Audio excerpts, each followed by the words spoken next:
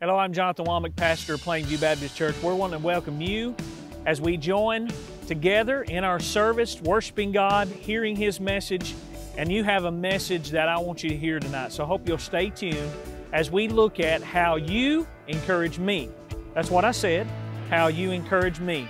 And we're going to look at just the many ways how God uses each of us to encourage each other during this time, how that we must be unmovable, unshakable when it comes to our faith, and how we need to see how God is going to prosper us even in the midst of tribulation. That and much more right here on the Wednesday night study entitled, How You Encourage Me. Stay tuned.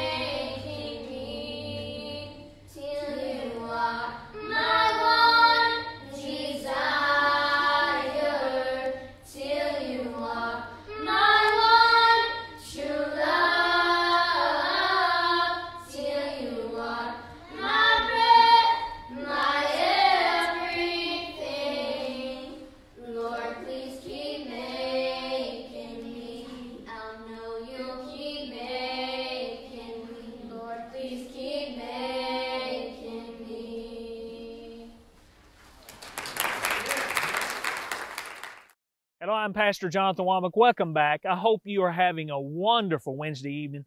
We're actually filming tonight for our Wednesday night study in front of Providence Baptist Church. It's located in Warren County. Now, this isn't the normal place that I come from. I actually pastor, as most of you are watching from, Plainview Baptist Church.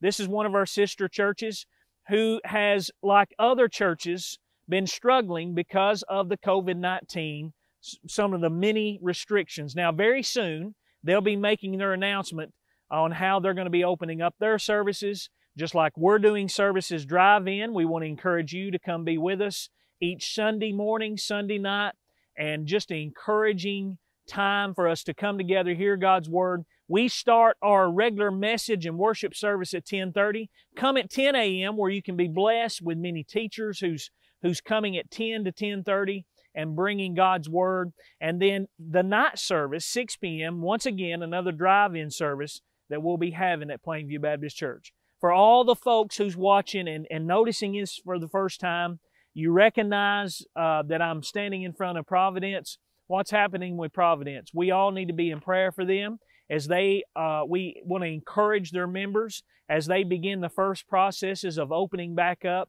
And so I'm encouraging them to keep on keeping on, just like I do you as members.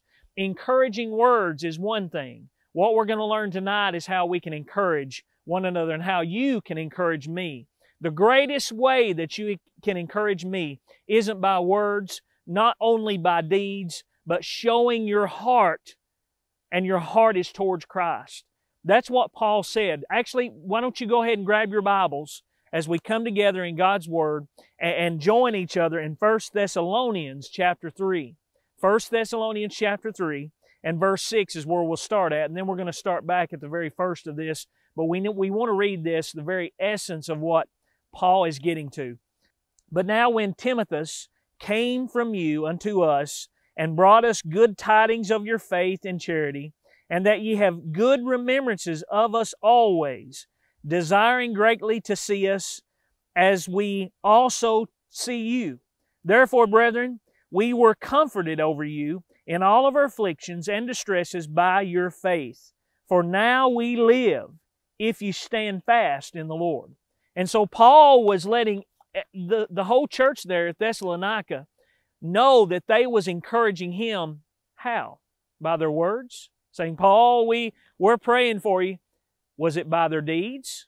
No. He actually mentions it in these first verses. He says, therefore, brethren, we are comforted over you in our affliction and distress by your faith. First and foremost was the faith that church had. Let me tell you something. How you want to encourage others in the body of believers during this time when there seems like there's so much distance. Just what we're doing tonight. We're encouraging our fellow brothers and sisters here at Providence Baptist Church to keep on keeping on. When you can't meet in regular service, many of them has not had the chance in the last few weeks to even come in the house of worship. They didn't get the opportunity for a drive-in. There's many churches that may be watching tonight. You're not getting to do a drive-in, or you're not getting to be over the airways or online. And so we want to encourage you to keep on keeping on. To think about the very essence of what you are as a church. And there will come a time when you can join back together. Very, very soon. Tennessee's already reopening, and so there will be stages of that where you can come back and worship. I encourage you from a pastor's heart, don't give up. Keep on standing where Christ has put you, because there's going to be great blessings. And that's what Paul was encouraged about. It was the faith that the church had. Let me ask you this question. How much faith do you have? Now you notice I said first, how much faith does the church have? Or how much faith the church did have? And the church is the body of believers. If you don't have faith, then the church don't have faith. We, as the body of Jesus Christ, have been given faith so we might show faith. We've been given faith so we can show faith. Let me just remind you. He mentions a very important point in all of this as he opens up. And the very last part of that, it says, for now, in the 8th verse, for now we live if you stand fast in the Lord. What did that have to do? Was Paul living because of the other people in the church? Well, of course not. He was given power from on high. He was anointed from the heavens so he could preach and teach the gospel message. But what he's saying here, he was encouraged. If we go to this passage, I want you to see this just for a moment. Turn your Bibles in Acts chapter 18 and verse 1. I want you to read this with me. This is during this time. He wasn't able to communicate with them. Now remember, they didn't have cell phones, they didn't have video, so that he was worried about them.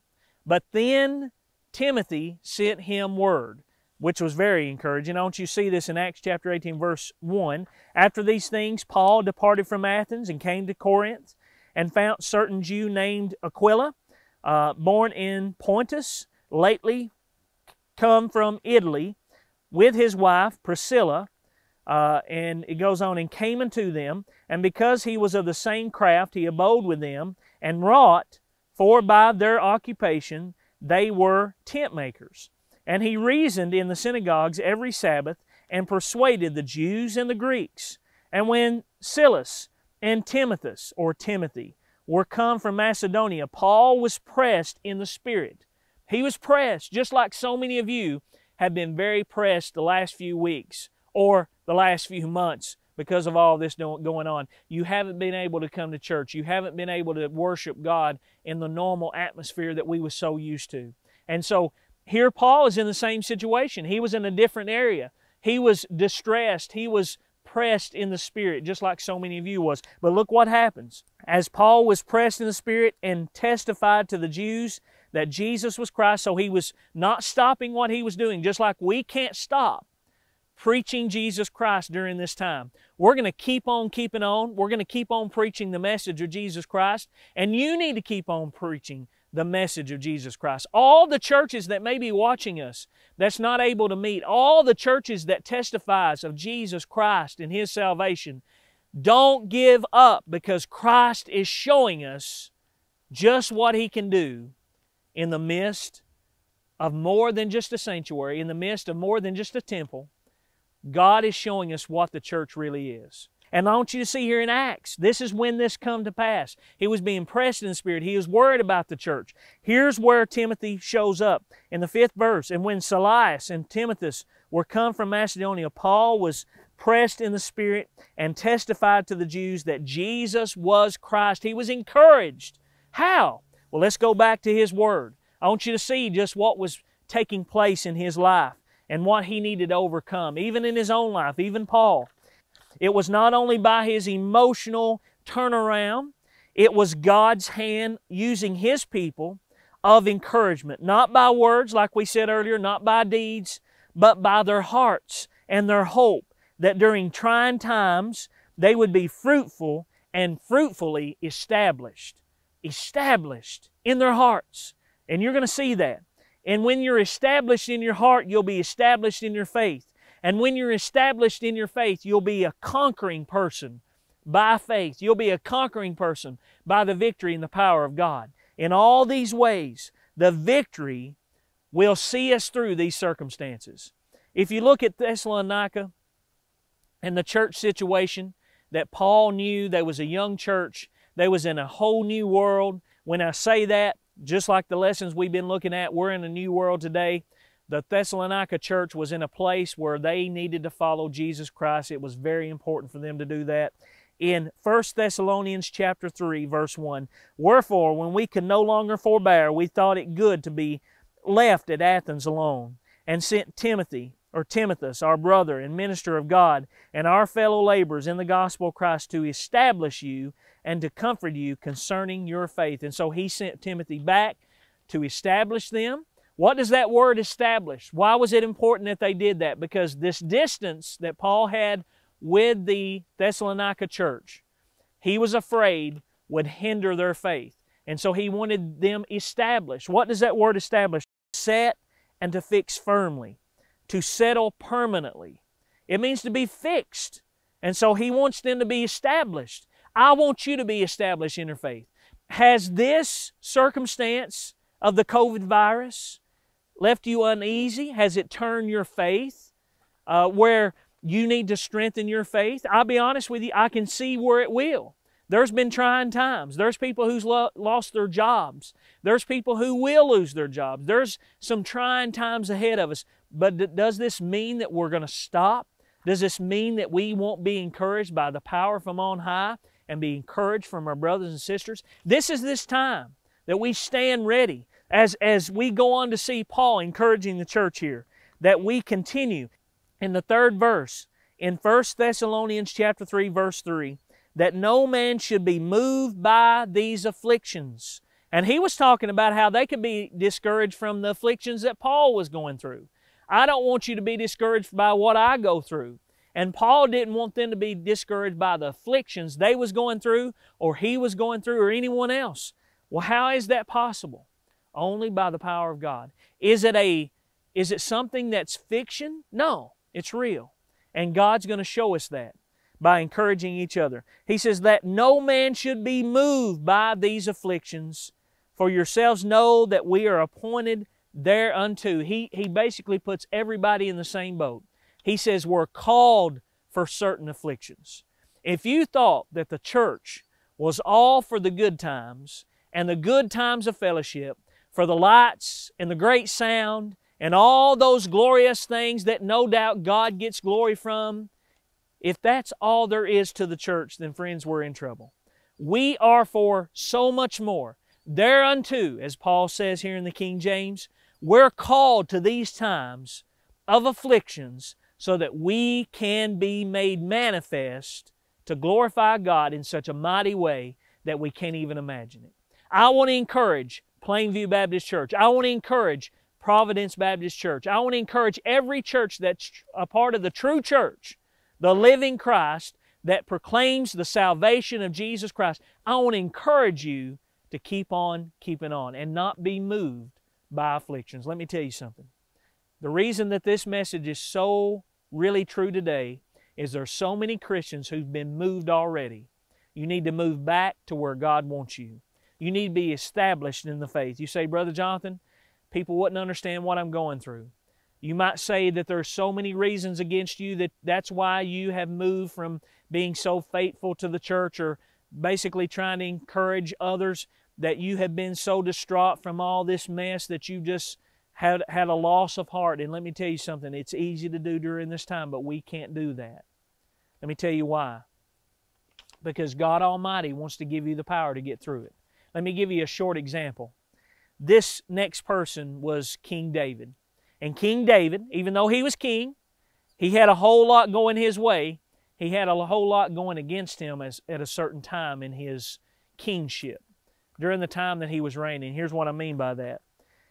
When King David had brought his life to destruction by sin and the curse of sin, others had turned their back on him. Many others had turned their back on him. Not only that, but some of his own children was trying to kill him. Here is what he knew. This is why he kept his faith, not by his own will or his own power, but by believing and trusting by faith that God was going to do a mighty work. He was very discouraged. Let me remind you that God is a forgiving God. He wants us to come to know Him. He wants us to know Him so deep that we realize that God is a forgiving God. He's here, ready to listen. There will come a time when it'll all be judgment. And God wants to forgive you of your sins. He wants you to move forward, not backward, not in the place of defeat. Let me read you a few words from David, this same David who knew of God's strength and power. Turn with us, Psalms chapter 30 and verse 3. Here's what he said. O Lord, Thou hast brought up my soul from the grave. Thou hast kept me alive, that I should not go down to the pit. He goes on to say, Sing unto the Lord, all ye saints of His, and give thanks at the remembrance of His holiness. God is so mighty. He remembers even us in the midst of our turmoil, in the midst of our trouble. God remembers us. And He wants us to hold on to this fact. It goes on to say in the 5th verse of this beautiful Psalms, For His anger endureth but a moment. In His favor is life. Weeping may endure for a night, but joy cometh in the morning. Do you believe that? Do you believe there's joy coming from all of this? I believe there is for the church. I believe we need to hold on knowing that morning's coming, as he goes on to say, And in my prosperity I said, I shall never be moved. See, in his own prosperity, David the king said, you know what, I'm not going to be moved, but he found out he could be moved. He couldn't trust in prosperity. We have to trust in God in times of good, in times that we're on the mountain, in times we're in the valley. It goes on to say this, Lord, by Thy favor, Thou hast made my mountain to stand strong. He goes on to say, Thou didst hide Thy face, and I was troubled. It wasn't God that was hiding His face. It was that David was not seeing God. There was a time in David's life with all this sin that basically he had hid himself from God, wanting to sin. And so he was realizing that he had not turned against Him. As it says there, Lord, by Thy favor Thou hast made my mountain to stand strong. Thou didst hide Thy face, and I was troubled. I cried unto Thee, O Lord, and unto the Lord I made supplication. What profit is there in my blood when I go down to the pit? Shall the dust praise Thee? Shall it declare Thy truth? Hear, O Lord, and have mercy upon me, Lord. Be Thou my helper. So David's crying out to God, saying, help me in this time. Help me during this time that I need Your help. Hey, listen, churches all over the world needs your prayers to God. Church, you need to be praying that God help you during these times. Let Him be your helper. He says in the 11th verse of Psalms 30, Thou hast turned from me my mourning into dancing. Thou hast put off my sackcloth and girded me with gladness. To the end, in the 12th verse, to the end that my glory may sing praise to Thee and not be silent. O Lord my God, I will give thanks to Thee forever. See, that was the heart that David had found in the Lord, trusting in the Lord. Now let's go back for just a moment. Now, you heard the words of us praying to God when we feel like we're being moved backwards by Satan or by the calamities of this world or by the COVID-19 and all these things that's coming against us in today's world. Let me tell you something. Paul also in the New Testament is wanting to remind the church of Thessalonica not to move back, not to be moved, but to keep the faith and keep on doing what God has called us to do. I'm encouraging you tonight to do the same thing. As we join together as brothers and sisters in Christ, no matter what Satan tries to do, I know God has the best for us. All things work unto those who love the Lord and are called according to His purpose. Hey, let me tell you something. God's going to show us so many things through this if we'll only listen. 1 Thessalonians chapter 3, verse 4. For verily, this is Paul talking back to the church. When we were with you, we told you before that we should suffer tribulation, even as it came to pass. And you know, see, the church knew of this tribulation. They knew some of it. They knew that when Paul was with them, that there would come tribulation. In the 5th verse, he says, For this cause, when I could no longer forbear, I sent to know your faith, lest by some means the tempter have tempted you, and our labor be in vain. So he knew that even when he was with them, that this time would come. During this time that you're in, as a Christian or as a person who don't even know Christ, learn by faith, trust in faith, and start following Jesus Christ. You can get through this, not on your own. And especially if you're not saved, how can you possibly get through anything in this life without trusting in Jesus Christ, without following His Word, His message, His truth? It's very important that we do this. And so Paul was encouraging the church the same thing. I want you to see this in verse 6 as we read together. But now, when Timothy came from you unto us and brought us good tidings of your faith and charity, and that ye have good remembrance of us always, desiring greatly to see us, as we also to see you. Therefore, brethren, we were comforted over you in all our afflictions and distress by your faith. For now we live, if you stand fast in the Lord. Now that's that earlier verse we had got to in the very beginning of this message, how important it was for him to know that they was continuing in the faith. That's what he was standing on. He was being encouraged by that. And it goes on. It don't stop there. Let's read the rest of that now. In the 9th verse, For what thanks can we render to God again for you? He says, I thank God for you. Like tonight, I thank God for what you have done and what you keep on doing. By God's presence, by His power, what the church keeps on doing. You keep on doing it because by you doing that, that is what encourages me. By you keeping on preaching the gospel message, that is what encourages me. Here's what he says in the rest of the 9th verse. For what thanks can we render to God again for you? For all the joy wherewith we joy for your sakes before our God.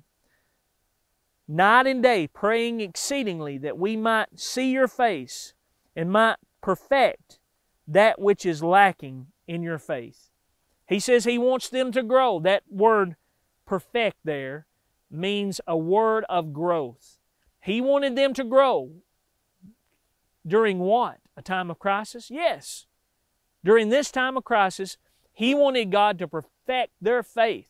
Just like I want this time not to be something that puts you backwards, not something that makes you fall back, but that you move forward in a true discipleship of Christ so that you can be strong and live by faith, not by sight, because God wants you to live by faith. He goes on to say this, so that and might perfect that which is lacking in your faith. Now God Himself, our Father, and our Lord Jesus Christ direct our way unto you, and the Lord make you to increase and abound in love one towards another and towards all men, even as we do towards you. So one of the encouraging things, once we start moving in the right direction, not being moved by Satan, but moving in the right direction, is we're going to love one another, not just ourselves, but to all men in all the world. Listen, this is an important time for we as Christians to show the rest of the world the love of Jesus Christ. You know what the love of Jesus Christ is? Not just going to church, not just doing our good deeds, but showing our hearts how real it is towards all of mankind. Not being selfish, not being self-righteous, but truly holding to the faith, loving one another. Hey, listen, members of my church, members of Providence Baptist Church, we've got to love the whole community. We've got to continue to love one another, and not only love one another, but love the whole world in such a mighty way. In the 13th verse, to the end He may establish. There's that word establish, which means establish your hearts unblameable in holiness before God, even our Father, at the coming of our Lord Jesus Christ with all His saints. I want your hearts to be established during this time. You know why it's so important for us to encourage each other? Because we need each other right now. We need to do this together. And the only way we can do that is for you to be reminded that by your faith, by you showing yourself, showing Satan, that you're not going to be put down or discouraged by all this. You're going to trust by faith that God's going to get us through this. You encourage me as you keep on keeping on. Will you encourage me in that way? Just like Paul needed encouragement, I need to see that you have the faith in you to keep on keeping on. We've got to do that for each other. We want to take this time to encourage Providence Baptist Church and all other churches that's not been getting to meet regularly. They might not have been able to meet in a drive-in. They might not have been able to go online. So we want to encourage them in the coming weeks to open up with so much fire, so much desire that they'll continue to establish their faith in Jesus Christ, knowing that He has great results waiting for us to see. Like David said, through the night we may see some tribulation, but there is going to come a morning. And when that morning comes, it's going to be glorious. I'm encouraged by what I'm seeing from the church. I want to encourage other churches to keep on keeping on, to live by faith, not by sight, and see what God is going to do. We're going to close with a prayer. I want you to pray with me as we bow our heads. Father God, we thank You for Your message. We thank You for Your encouraging words tonight to encourage our hearts and to remind us as Christians that we are together in this, that we need each other. And the best way that we can encourage is for the brothers and sisters and the rest of the world to see our faith as we walk strong in You, not by our own power, but by Your power. Right now we pray for those who's watching, who may be sick. Father, the many prayer requests that's been shared, Father, we just pray for them. We ask that You be with them. And Father, You anoint this message in such a mighty way. We'll give You all glory and praise of everything that's done. In Jesus Christ's name we pray. Amen. Let me remind you to be a part of our services at Plainview Baptist Church, to be a part of church services that's part of the true church all over the world, to go back to church in a safe setting. As we reopen, don't be discouraged, but keep on living by faith.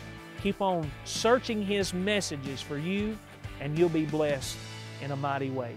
Go to our website to find out more about our preaching and teaching opportunities at www.plainviewbaptistchurch.org. I'm Pastor Jonathan Womack. Until next time, I hope to see you again. And if I don't see you here on earth, I hope to see you in heaven. The only way you can get to heaven is to truly know Jesus Christ is your Lord and Savior.